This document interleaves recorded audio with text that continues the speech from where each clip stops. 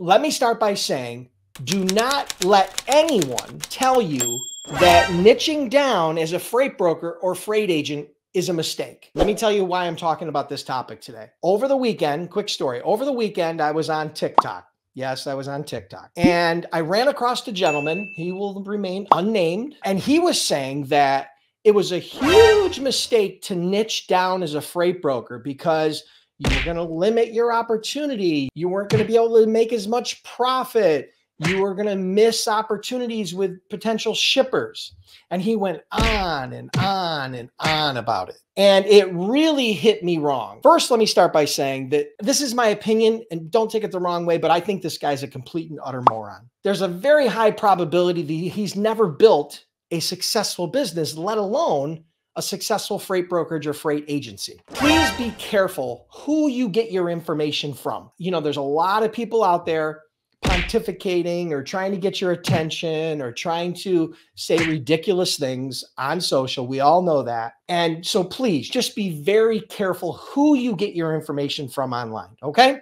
Now, secondly, I've done over $200 million as a freight broker, and I've met and trained over 10,000 brokers and agents in my career since 2003. And I can tell you without a shadow of a doubt that niching down can literally double or triple your odds of success as a freight broker or freight agent startup. So this is my opinion, but I have seen a lot of people come and go over the years. And one of the biggest issues that they have is they fail to find their freight niche. They try to be a jack of all trades, master of none. And that is a huge mistake. You may have heard me talk about this before.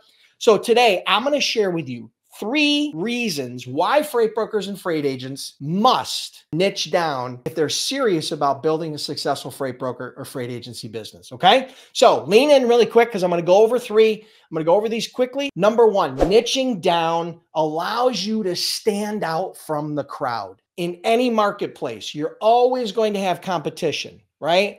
The key is to learn how to stand out from the crowd.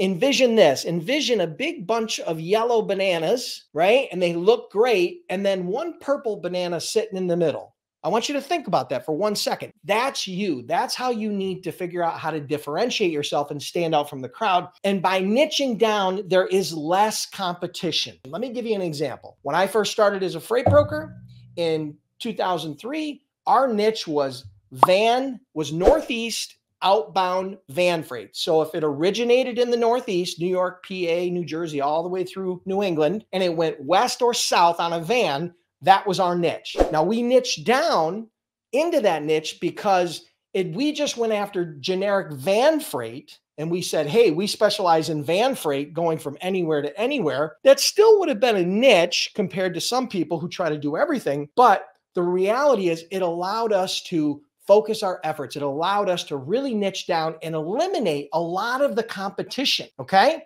Because there's way less competition for Northeast outbound van freight than there is just van freight in general, right? And that's number 1. Number 2, listen carefully. Niching down positions you as an expert in your niche versus just another freight jockey smiling and dialing on the phone, all right? Would you rather be viewed as a freight jockey or an expert? Well, if you want to be an expert, you need to niche down. And the reason why this allows you to do this is because focusing on a niche allows you to become better at serving your niche. And then it allows you to, which is more likely to be seen as an expert, as a valuable resource, as a trusted partner. Number 3, niching down will allow you to grow faster. Now, this is where the gentleman and I part company. He believes that it's going to hurt your growth. And I'm a huge advocate of niching down because it will allow you to grow more. Let me get into more detail. All right. First part, niching down allows you to better identify your ideal customer. Listen to that. Very important. Not every customer is in your niche. All right.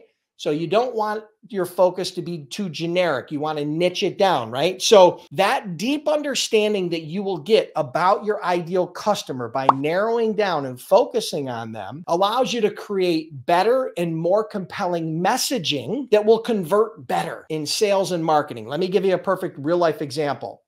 In my Freight Broker Sales Accelerator, which is my Freight Broker Sales Coaching Program, right, we talk a lot about creating a compelling sales hook. And when you create that compelling sales hook, the objective there is to get your prospect's attention during the first 3, 4, 5 seconds of that call, when most people get rejected during cold calling or cold emailing. Okay. So it goes hand in hand with that. Next, by niching down, you're going to be able to focus all of your sales and marketing efforts on speaking only to and directly to your ideal shippers. Okay.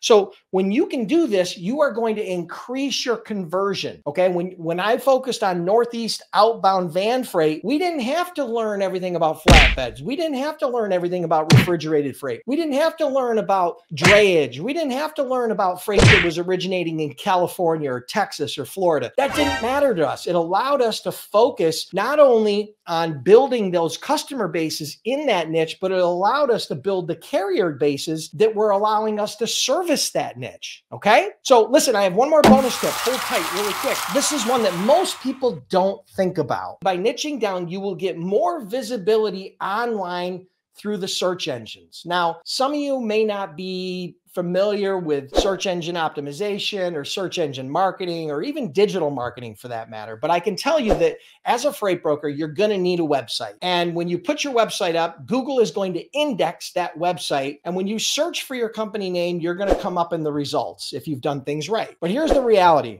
I did a quick search before we went live here, and I pretended as if I were a shipper, and I searched Google for the term flatbed. And guess what I came back with? 67 million results for the term flatbed. Okay. So if you had your website and you said, hey, we specialize in flatbed freight, then all of a sudden, if somebody searches for flatbed, all of a sudden there's 67,000 results, basically 67,000 competitors potentially ahead of you in the search engines. But lean in, because here's the important part about niching down. When I searched for the term flatbeds in Buffalo, New York, all of a sudden there was only about 800,000 results. Now that's still a lot of results, but you see how the competition for the term flatbed versus flatbeds in Buffalo is 8 times the competition. Okay.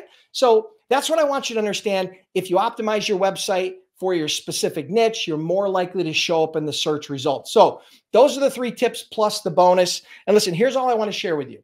If you're curious about becoming a freight broker or a freight agent, and you're struggling to put it all together, A to Z, you're getting some misinformation from TikTok and you're getting some information from YouTube and from Google, and you want help, someone who's helped people build 6- and 7-figure freight brokerages, check out my startup program, freightbrokerbootcamp.com. Trained over 10,000 students. I've had that program since 2009. I've personally done over $200 million as a freight broker, and we offer a 60-day, 100% unconditional money-back guarantee for any reason. So you can check that out at freightbrokerbootcamp.com.